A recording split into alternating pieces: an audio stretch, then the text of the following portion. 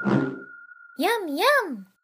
William Vaughn here with a quick tip on modeling a diamond in MODO. Start with a cylinder with 24 sides in one segment.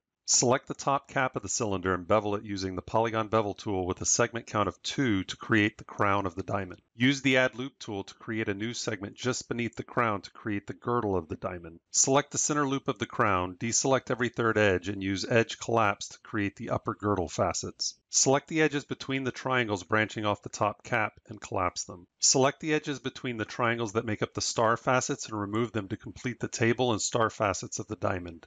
Select the edges between the upper girdle facets and use Select Ring. Deselect the edges in the crown and use Edge Collapse on the remaining selected edges. Select the center crown segments and remove them to complete the crown. Select the bottom cap of the cylinder and scale it down and move it up to start work on the pavilion. Select one of the vertical edges on the pavilion and add a segment using Loop Slice. Select the bottom cap polygon and collapse it. Select the verts on the pavilion that are positioned between the upper girdle facets and vertex bevel them. Use merge vertices to clean up the pavilion geometry and to create the lower girdle facets and the pavilion facets. Select the vert at the tip of the pavilion and bevel it to create the cullet. Select the vertical edges between the upper girdle facets and scale them down in the y-axis to finish off the shape of the girdle. You now have a round, brilliant cut diamond. Oh, look at the time.